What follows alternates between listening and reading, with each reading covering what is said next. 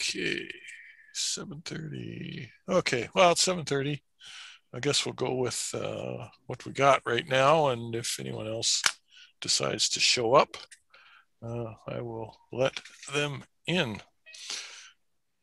Okay, so welcome. My name is Jeff Robertson, past president of the Edmonton Center of the RASC, and this is What's Up Over Edmonton. And I will share my screen here. Share sound.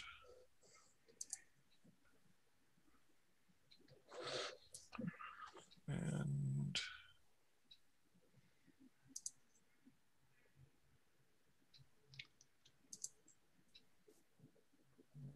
there we go. Okay. And this is a picture of the Queen Elizabeth Planetarium, which, for those of you who don't know, was the first public planetarium in Canada, and it opened in 1960. Our original intention when we came up with these Wednesday night sessions was we were going to hold them in the Queen Elizabeth Planetarium, which would be operated by the TELUS World of Science, which is that building off in the background to the right of your picture. However, COVID came along, and the building is not quite done. TELUS is not taking it over from the city. But hopefully in the new year. And then we'll do these things live over at the QEP. And afterwards, if it's nice out and if it's dark enough, we could go out and have a look at some of the things we're talking about. Call this What's Up Over Edmonton because sitting here at 53 degrees north latitude, our sky is a lot different than what I see in publications like Sky News or Astronomy, or even talked about on the CBC. For example, this is the sky at 11 p.m. From Toronto on July the 5th. And the constellation I point out is Scorpio. So that's it right there. It's fully above the horizon. But in Edmonton, this is all we get to see. First off, at 11 p.m. on July the 5th, the sky is a lot lighter because it never gets dark that time of year. And Scorpio never gets higher in the sky than here. So you never get to see the tail of the scorpion.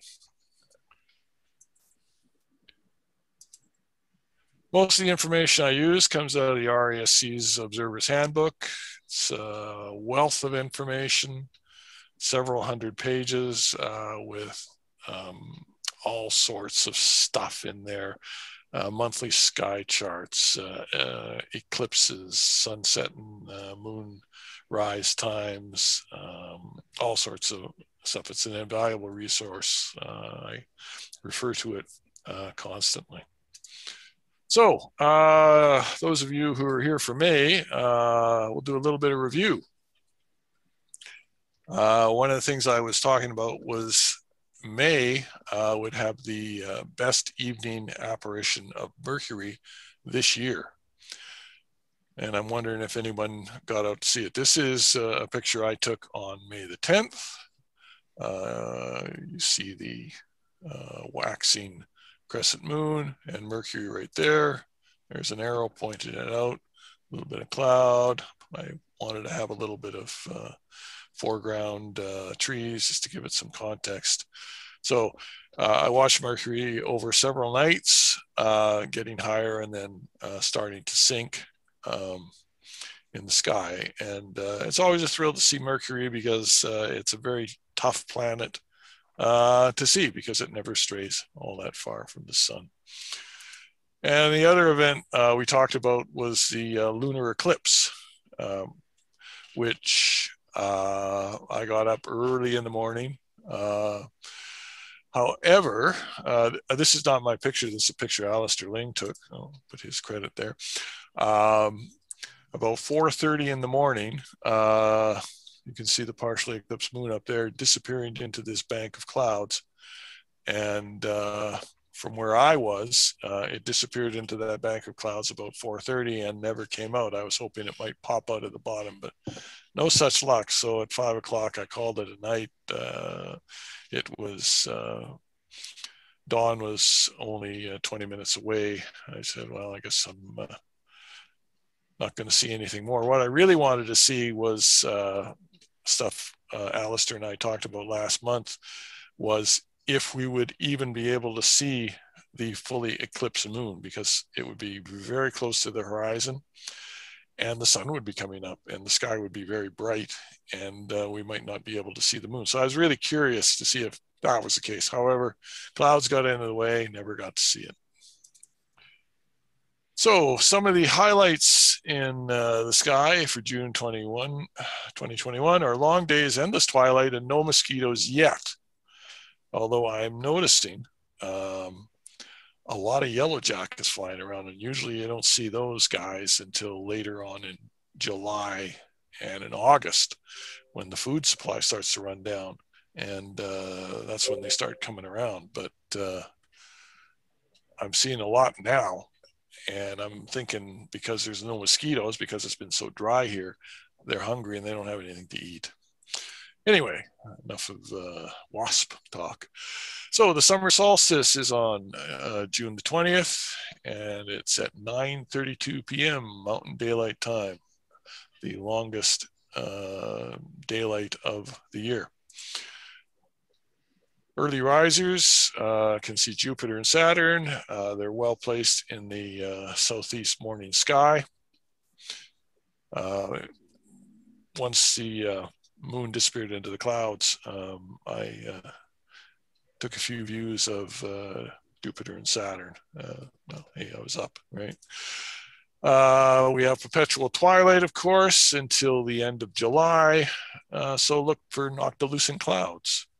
There's already been some reports of them. We had one right at the end of May, which is very unusual. Usually we start seeing them more commonly in June and then July. For some reason, July 1st usually delivers us a very good display in past years. And it's, with perpetual twilight, it's prime viewing time for satellites. I have a hot tub in my backyard, and I go out there and sit in there and rest my aching back, and it's nice watching satellites pass over. You know, not just the ISS, you see all kinds of them going west to east, north to south, all sorts of satellites going every which way. Sunrise today, just for interest, it was at 5:09, and it sets tonight at 9:54.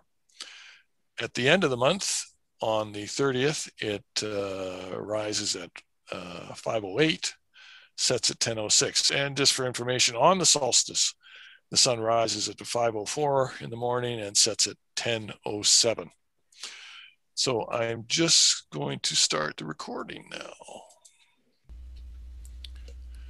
Okay, this is the sky tonight, June the 2nd, and I have set the clock for 11 p.m. Mountain Daylight Time. If we look into the west-northwest, we see Venus just above the horizon. Mars a little higher up in Gemini. It crossed through Gemini last month, and it is making its way to Cancer.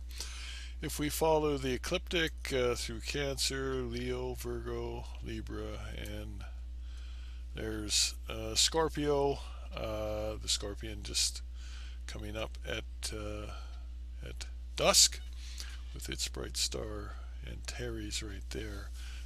Antares is a reddish star, and it means rival of Mars because they are of a similar color. Why don't I name some of the stars here?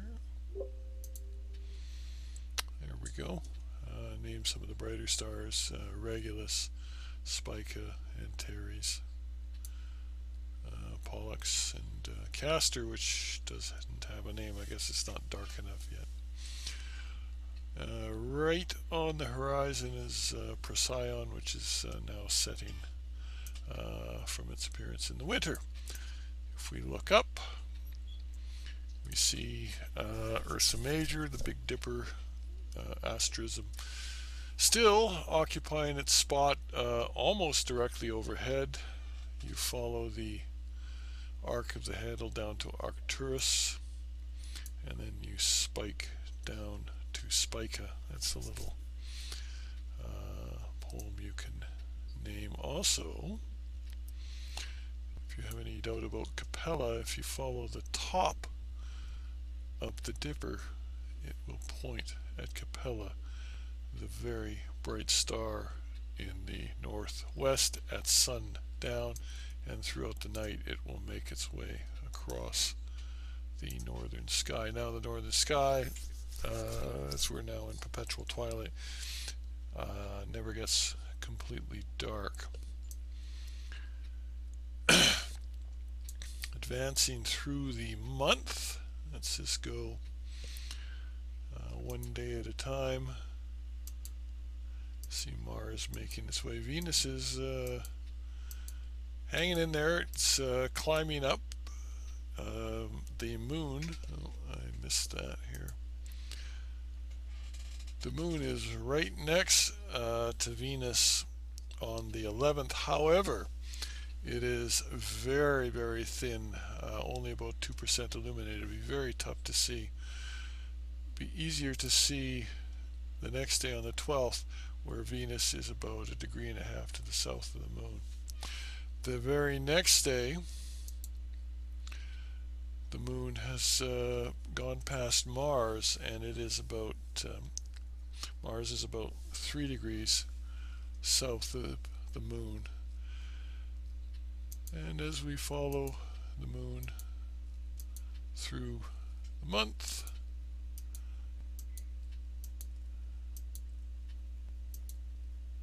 and I'll just shift over here.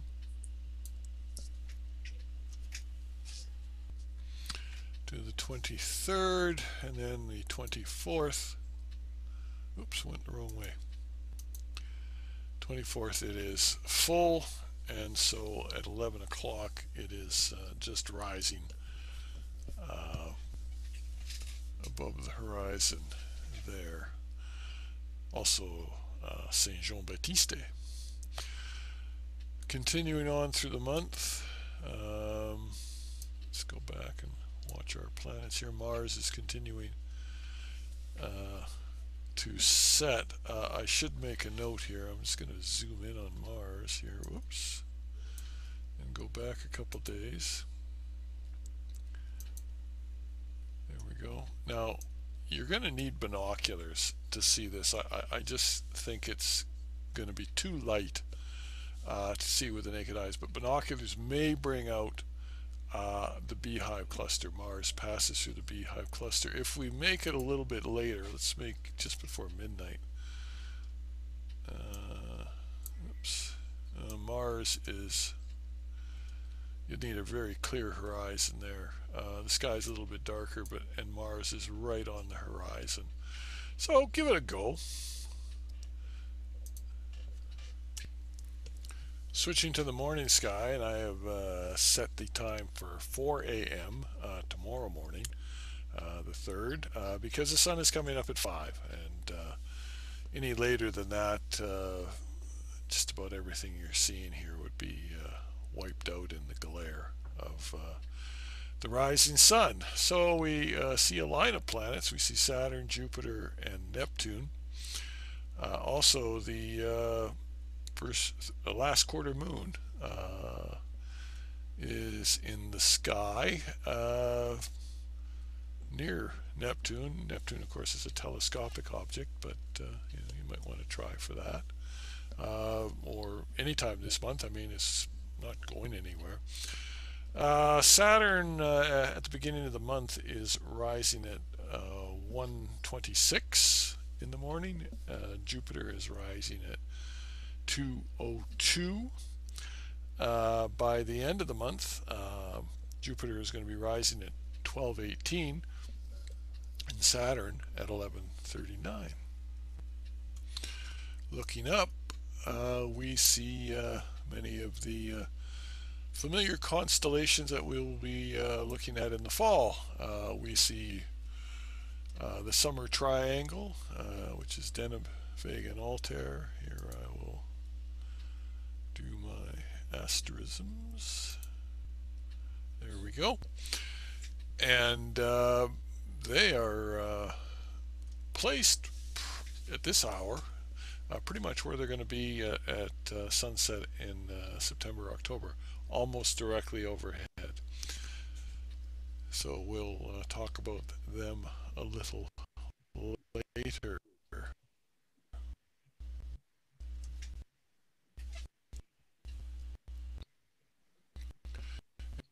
And when I say a little later, I mean a little later in the year. So, yes, there's our old friend Pegasus, the upside down flying horse, Perseus the hero, and Capella, which at the beginning of the evening was in the northwest sky, has made its way to the northeast sky. So if we watch the planets through the month, and I will just advance this a day at a time, you can see the move. There goes the moon. Oh, and I should also point out that Uranus is starting to make its appearance for another year in our sky.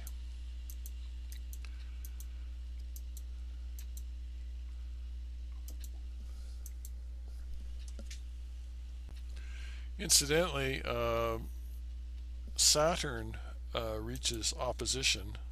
That is when it will be rising at sunset on August the 2nd, and Jupiter will reach opposition on August the 20th. So throughout the month of September would be a good time, if you have a telescope, small or large, to have a look at Jupiter and Saturn. Here comes the moon. On the 27th, which is here, the moon is near Saturn, and then on the following day it is near Jupiter, and then 2 days after that it is near Neptune on the last day of the month, on June the 30th. Now, I'm going to change the time slightly because although the odds of seeing anything are pretty slim, Mercury is starting to pop out. And like I say, we're not going to be back here until July the 7th. So if we go to July the 4th, whoops, went by one day. Mercury is at its greatest western elongation. Now, unfortunately, it is a much better view from the southern hemisphere than it is from the northern hemisphere. But if you have a flat horizon to the northeast, you may have a chance to spot Mercury in the constellation Taurus the Bull. I should also mention that Earth is at aphelion, which is its furthest point from the Sun, on the 5th of July. Now, I can't let June go by without mentioning the summer solstice. This is a photograph that I've shown before, and it's taken by one of our members, Luca Vanzella, a past president of the Edmonton RASC. And it shows the sunset path of the sun throughout the year over Edmonton. On the far left is the sunset path of the sun on the winter solstice, and then throughout the year to the one in the middle, which is the sunset path at the equinox, either fall or spring. And continuing further to the right The furthest one to the right is the sunset path of the sun for the summer solstice. So you can see the sun does move from north to south throughout the year. Once it reaches its point on the 20th, it will start to move back toward the south.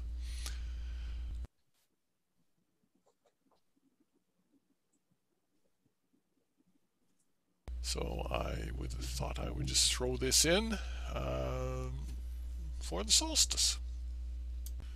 So there are no meteor showers, note in June, and there aren't any visible comets that I am aware of at this time.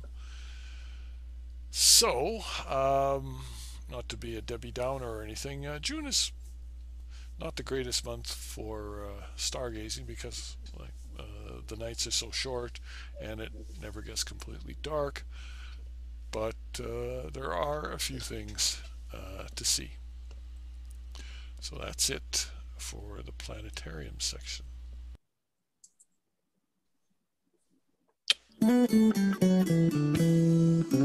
What do you see when you look at the moon? When it's full and round, do you see a balloon? Does it look like a cookie with the bite taken out? What do you see when you look at the moon? Okay, for the moon this month, third quarter is, well, was this morning, June the 2nd. The moon is new on June the 10th. First quarter is on the 18th, and the full moon is on the 24th, and it is known as the strawberry moon. It's also known as the hot moon, the rose moon, the mead room, or the rose moon. The lunar feature of the month, and I always try and take something out of the Explore the Moon certificate program, which is put out by the RASC. This is a page out of the binocular version, and it is something I would encourage anyone to try. And if you complete the certificate program, they'll send you a certificate and a pin. So last month I did Clavius, which is right down here. This month I'm going to do Tycho, which is right here. The crater Tycho was named after the Danish astronomer Tycho Brahe, who lived between 1546 and 1601. And he was known for mapping the stars and the planets, particularly the movements of the planets, in very precise detail. And it was those recordings that he made that allowed Johannes Kepler, who was a contemporary of his, to write his laws of planetary motion. The previous picture was a 9-day-old moon I took a few months ago. This is a 10-day-old moon I took last month. And again, there's Clavius and there's Tycho. The crater is very young. It's only 108 million years old, which is young for anything on the moon.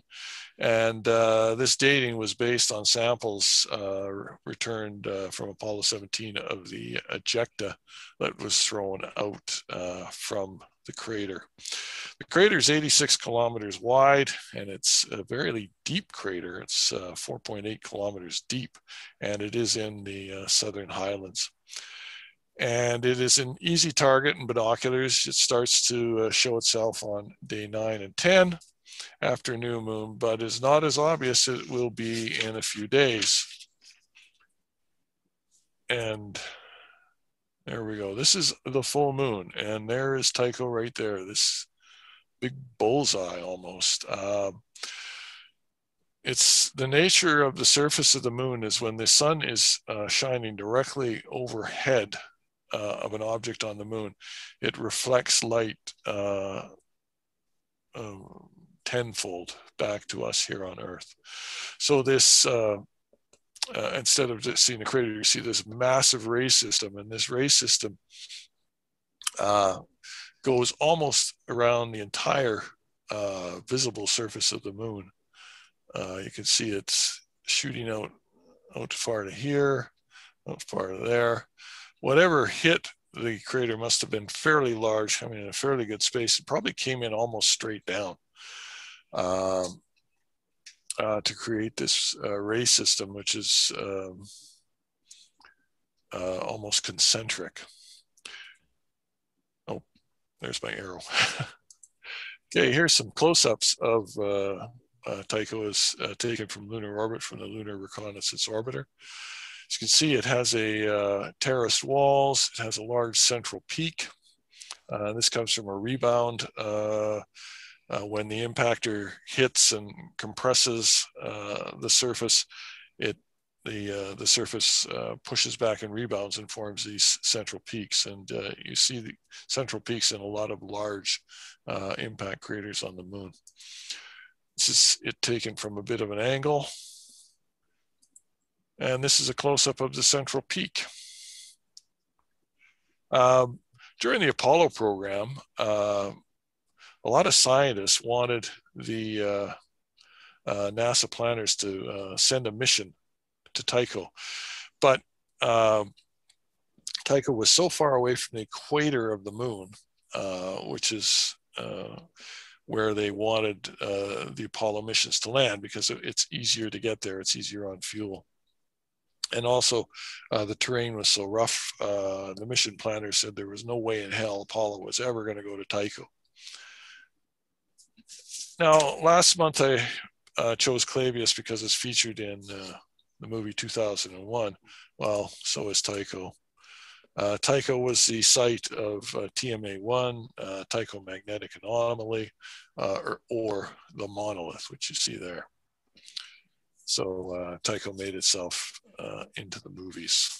Okay, the constellation of the month is Ursa Minor, the Little Bear, or as we refer to it, the Little Dipper. So here is the Little Dipper here. You can see Polaris, the handle of the dipper, and then the bowl right there. But let's put some lines in it. So there you go, easy to see. 7 stars. The most famous star, of course, is Polaris right here, the pole star. To find Polaris, you find Ursa Major or the Big Dipper. Find these 2 stars here called the pointers, and just draw a line. And the bright star that these are pointing at is Polaris, the North Star. There are only 3 stars of the Big Dipper, or the Little Dipper, or the Ursa Major, Ursa Minor, there we go, that you can see in the city. The light pollution wipes out the rest. And you'll see Polaris, and you will see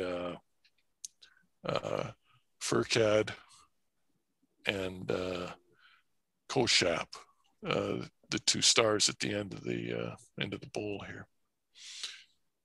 You have to go out in the country away from the city lights to see the entire constellation.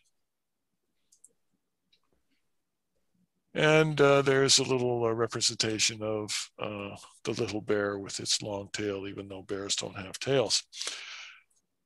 And which brings us to the mythology of Ursa Minor and also Ursa Major. There are several myths. The Greek myth was that Zeus, who was king of the gods, who never had an Uncle Ben to teach him that with great power comes great responsibility, because Zeus was always cheating on his wife. And he cheated on his wife Hera, and his wife found out about it. And so Zeus changed his mistress and her child that came from that relation into bears, and grabbed them by the tails and threw them up into the heavens, so Hera, his wife, wouldn't kill them. And that's how the tails stretched out. So that's one of the myths. Now, Greek myths aren't the only ones. The Cree people who live around here have a myth, and they call these stars the dog stars. And their story goes that the people didn't have protectors to warn of danger approaching, particularly at night, from wandering animals or even invading nations. And Mikam, the wolf, sent 2 pups to live among the people, and they quickly became the companions and the protectors of the people. The coyote and the fox saw what Mikam had done and sent 2 pups of their own to the people. And these pups became the dogs we know today. And to acknowledge what the animals did, the Creator placed a reminder in the heavens of the dogs. The handles of the dogs represent the wolf, the coyote, and the fox. Polaris being the wolf, coyote, fox. And the 4 stars in the bowl represent the dogs that went through the 4 directions of mankind. As I said, Mikam the wolf is Polaris, and it anchors the leash as the dogs run around the circumference of the sky camp throughout the night. Those are a couple myths. I like the Cree story better than the Greek story. And as I said, these 3 stars that have the names attached to them are the only ones you can see in the city. You have to get outside, go to the Beaver Hills Dark Sky Preserve out near Elk Island, or in Elk Island actually, and if you want to see the whole thing. And maybe wait till the end of Perpetual Twilight too, and then you can see the all 7 stars. Now, because Polaris, the pole star, is part of Ursa Minor, it gets a lot of airplay. I've had a lot of people come to the observatory where I volunteer, or used to until we closed it down for COVID, thinking that Polaris is the brightest star in the sky, which of course it's not. It's the 49th or the 46th, depends who you talk to. Anyway, there's a quote here from Julius Caesar, Act 3, Scene 1. I am as constant as the northern star, of whose true fixed and resting quality there is no fellow in the firmament. Now, is Polaris really constant? Well, in the lifetime of a human being, yes, it is. But this is the sky in 44 BC, the year that Caesar was assassinated.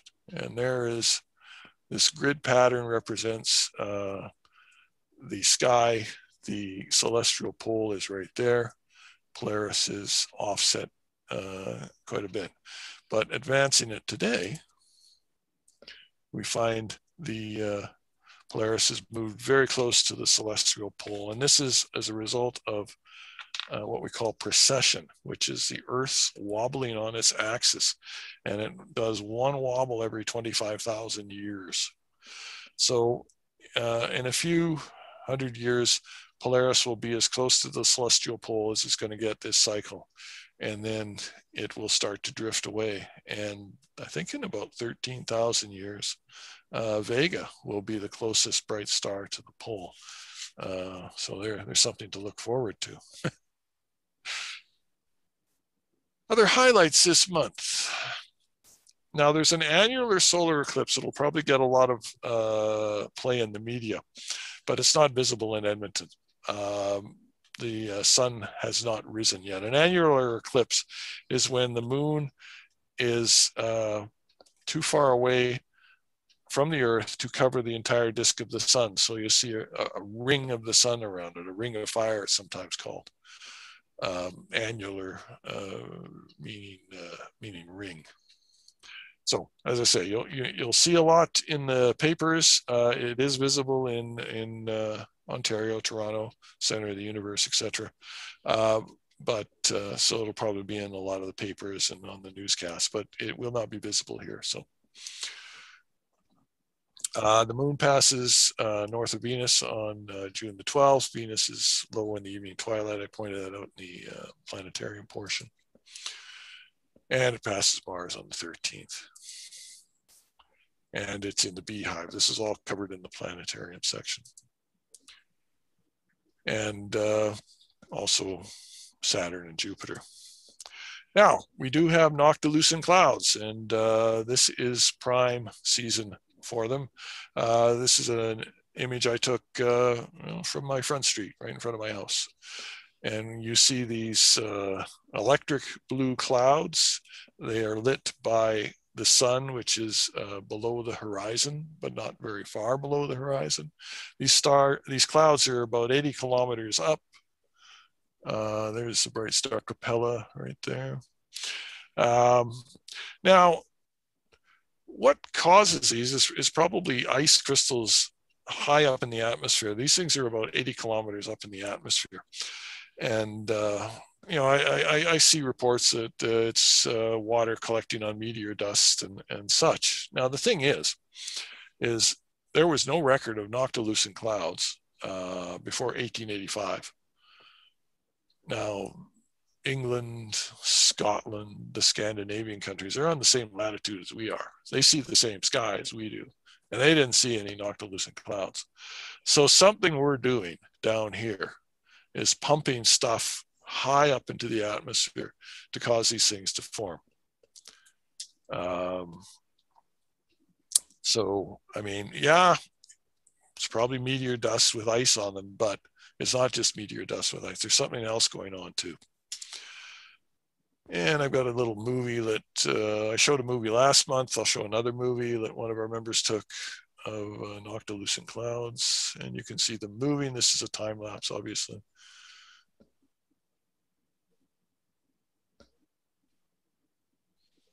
Because these things do move over time. They're not as jumpy as the Northern Lights, say, but they do move over time. And we see an approaching cloud bank. This is how you can tell if it's noctilucent clouds or not, because if it's regular clouds, they're going to look black, where noctilucent clouds will be glowing.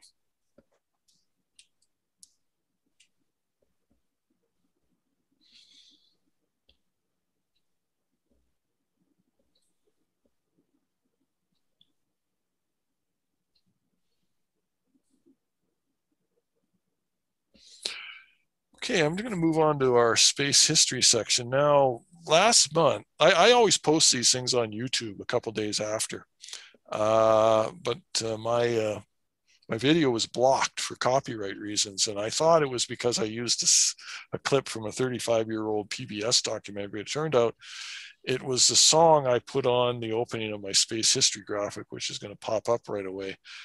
Over 60 years old. Someone put a copyright stop on it and kept the video down. I fixed that.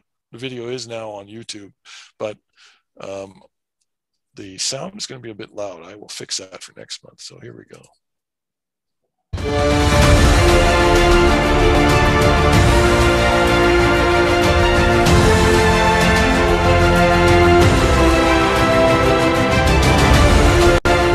Pretty cool, eh? Overly dramatic. Please come on. Here we go. Okay, the International Space Station is the largest item in orbit around the Earth. The first piece was launched in November 1998, and it was completed in 2011. There was a significant break in there after the Columbia accident. Because the large pieces needed the space shuttle to haul it up into orbit. Now, when I say it's completed in 2011, they're always adding bits and pieces to it. The Russians are going to be putting a fairly large piece on it later on this year. The first crew to occupy the station on a continuous basis, that is a regular 6-month rotation, was in November 2000, and it has been in continuous occupation ever since. So almost 21 years there have been people living on the station. But the first occupation of a space station was 50 years ago this month. On June 7th, 1971, Salyut 1 was occupied by a crew of 3 Soviet cosmonauts for 23 days. Salyut 1 was launched on the 19th of April 1971. It is 20 meters wide, or 20 meters long, 4 meters wide at its widest point, and weighed 18,400 kilograms. Now, it had one docking port on this end here. It had the living space was this part here. Had 2 sets of solar panels, which were taken from a regular Soyuz spacecraft. 2 at the front, 2 at the back. And actually, the propulsion module is actually the service module from a Soyuz that they modified and attached to the back of this thing. This is a photograph of Salyut 1 taken from orbit by Soyuz 10, which was the first craft to visit it. Now, Soyuz 10 was launched on April 22nd, and they were using an automated docking system. And when the craft docked with the station, the thrusters started firing wildly, and they jammed the docking mechanism, and they couldn't retract the probe on the orbital module. Now, I'm just going to stop this for a second here. Actually, no, I think you guys can hang on. Now, I'm going to stop this for a minute here, just so you can see my face here.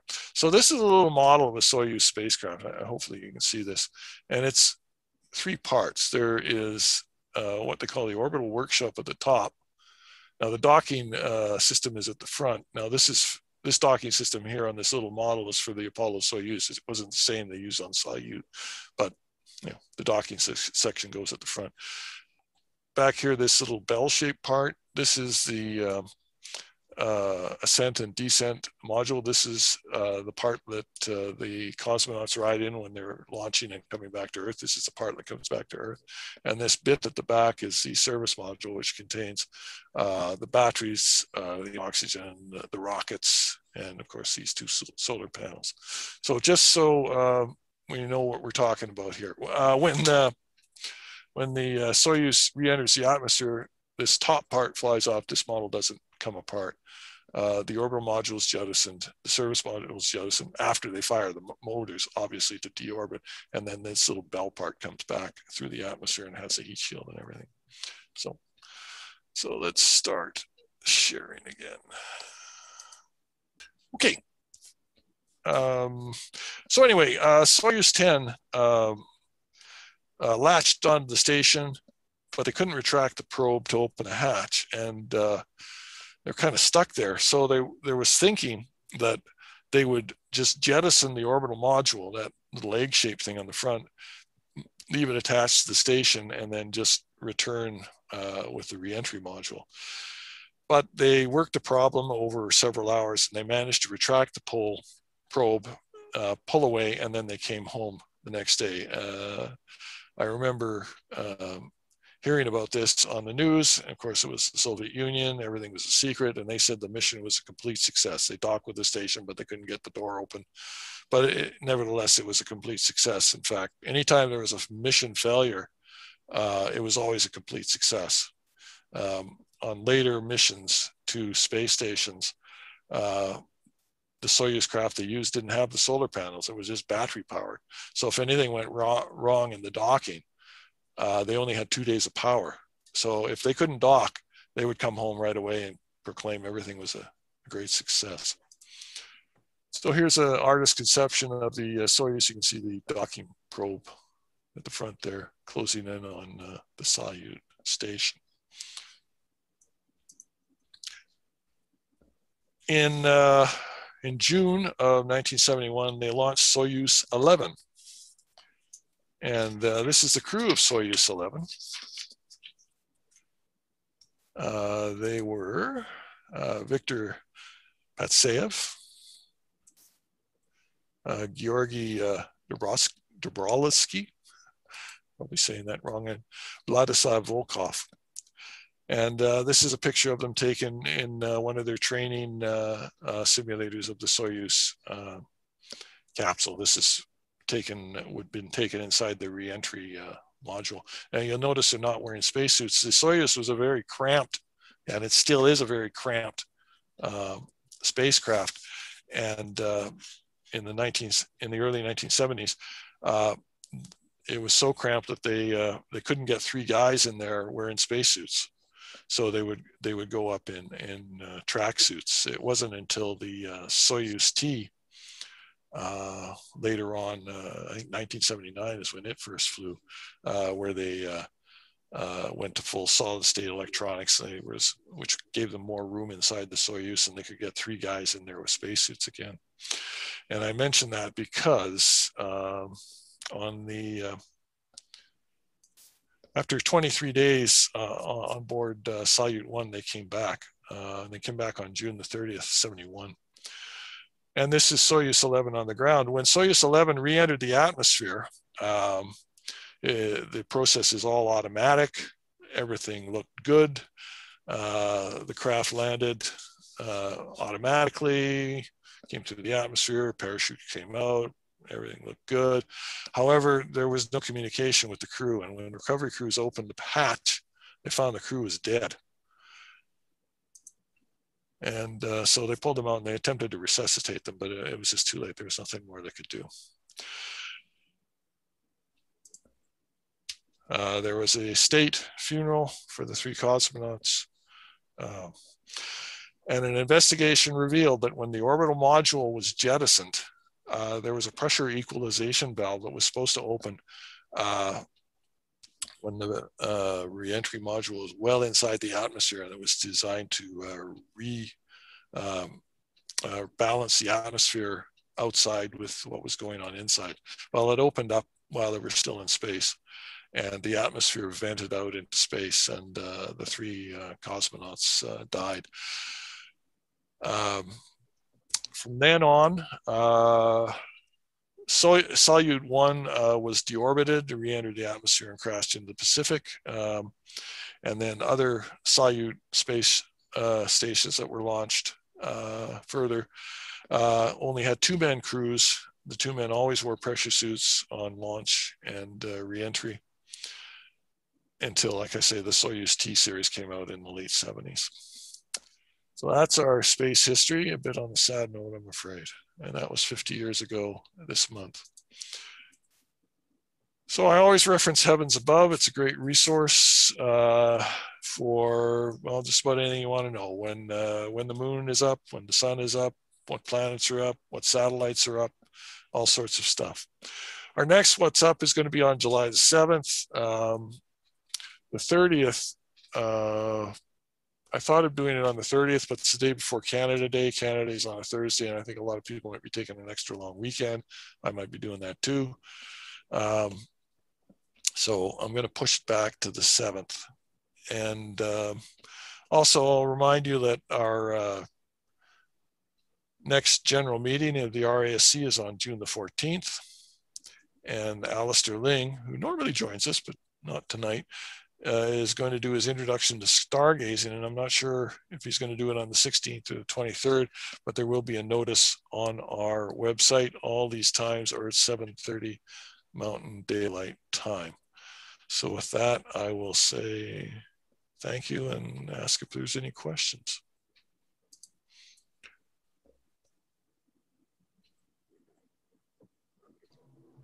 I got a question. Yeah, sure. The noctilucent clouds, are they always in the west? No, they're always in the north. Okay. They're in the north. They'll start at sunrise in kind of in the northwest, and then through the night they'll drift over to the northeast because the sun is moving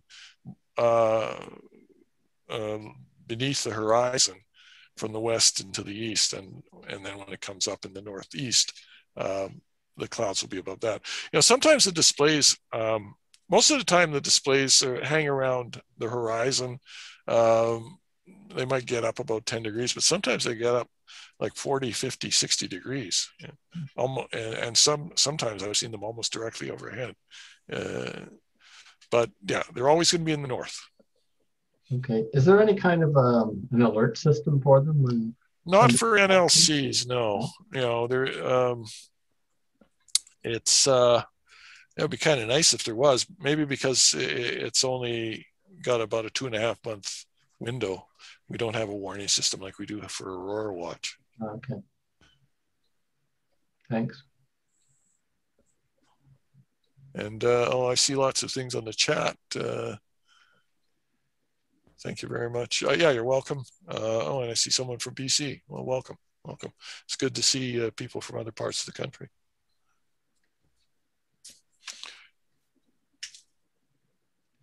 Oh, the hockey game must be over. They're showing Vegas and Colorado now. So I wonder who won.